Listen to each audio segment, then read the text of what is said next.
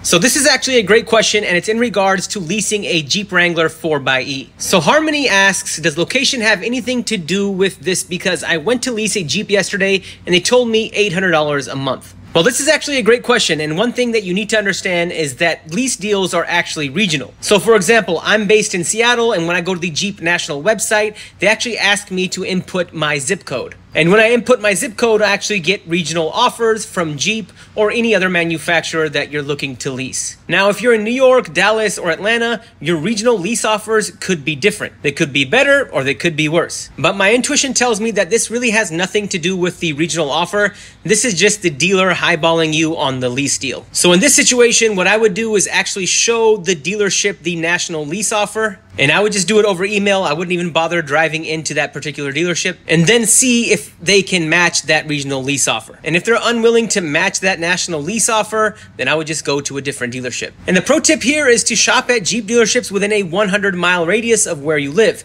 Don't just go to the Jeep dealership that's closest to your house, because they're probably not giving you the best deal. So Harmony, I hope that helped answer your question. Financial knowledge is power. Please like and follow for more.